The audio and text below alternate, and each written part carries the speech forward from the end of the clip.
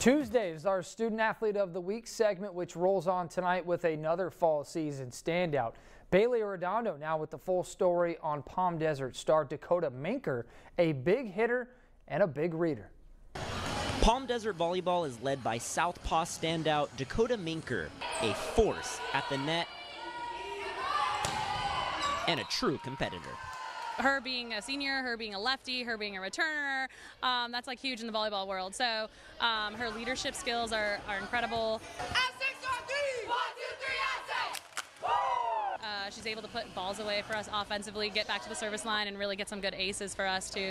I know a lot of the girls this year, we've been kind of a family at this point, and we have a lot of fun together. And so I've just been happy to find that, because a lot of times you don't get that with teams.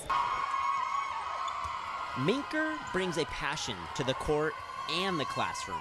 She holds a near 4.0 unweighted GPA while balancing a full-time VB schedule. What's your favorite part about playing here at Palm Desert? The competition.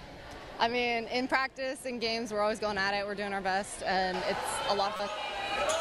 She's actually one where she's like, I'll play whatever position you want me to do, get after it, I'll be super aggressive, and I trust her. You know, I've known her for a long time. She's really proven herself.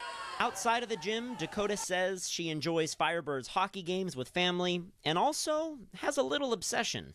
I am a big reader. I read books every night. I mean, big time reader, we talking you've read like over 1,000 books as your life, 5,000? 10,000 probably. Yeah, I know just at home I have about 400 just in like my room. For me, it's weird because I've known her for so long and her family, and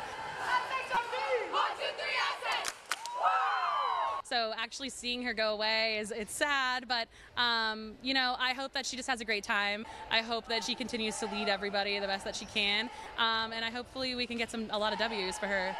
In Palm Desert, Bailey Arredondo, News Channel 3. All right, Bailey, thank you so much, and do want to wish Bailey a happy birthday. Rightfully so. He is off, probably enjoying a nice meal with family and friends. At least I hope so. So happy birthday to Bailey. Does a great job for us here at the station and putting those Student Athletes of the Week together. Guys? I did not know that. So a card is in the mail. Maybe a cake in the newsroom. Yeah, well, too bad. We already had some of that. Okay, Haley, what's